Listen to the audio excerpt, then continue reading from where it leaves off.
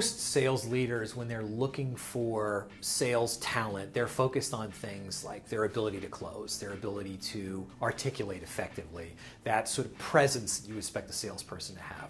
What I find in the sales environment today, particularly when you're doing B2B selling or what I would say sort of challenger selling, where you really need to disrupt somebody's complacency, we found three key things that really make a difference.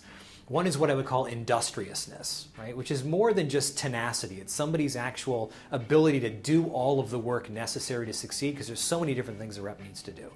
Another is genuine curiosity. Are they truly curious people? And they're really willing to explore what's going on in a prospect's business without sort of that feeling of an ulterior motive. Because prospects can sense that, but when you're genuinely curious, they open up. And the other is organization.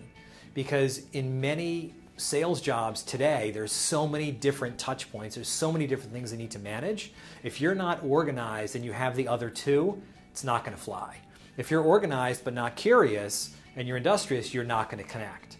And if you're curious and organized but you're not industrious, you're just not going to be able to produce. So those three things have really been keys that we've looked for in our sales talent that have really made us, put us in a position to scale at the rate we have.